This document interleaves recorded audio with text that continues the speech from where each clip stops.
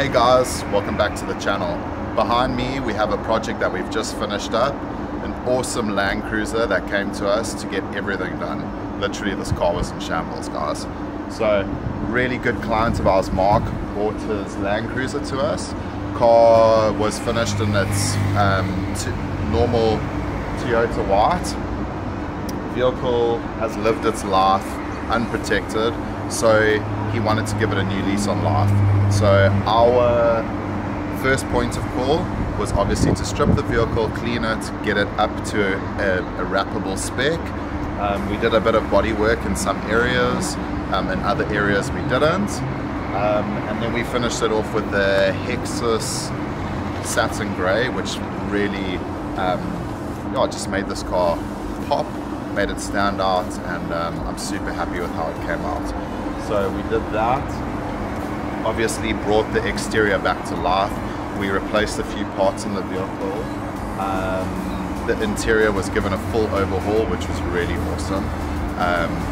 Breathing life back into the interior of the 7-seater really is going to make its next few years of its journey just so much better. And then finally we threw down some awesome heritage style graphics, just given a little bit of a Salomon Brothers flair there.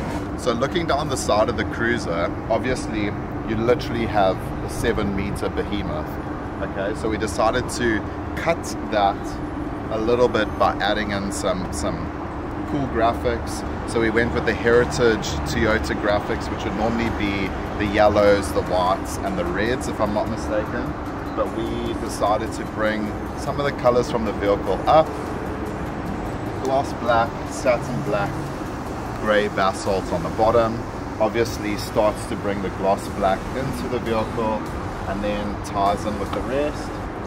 Threw down a cool Toyota logo and then did our own little thing on it. Guys, that's the best thing about graphics. It's like, if the client looks at this, doesn't want it, peel it off, change it. If it's seasonal, go for something different. So you can take a vehicle like this and make it a little bit more down to earth and less harsh on the eyes and add some character to it. And then we did the wheels. So the wheels were done in gloss black. Whilst they were off, made sure that that was all done properly. Vehicle has been assembled, driven, made sure everything is 100%, and we're about to deliver to the client. So we'd just like to say thanks again. Thank you, Mark, for giving us the time, giving us your patience, and obviously giving us your amazing vehicle to make even more amazing. And as always, guys, if you haven't already, come get some. Get lost in your paradise. Get lost in your paradise.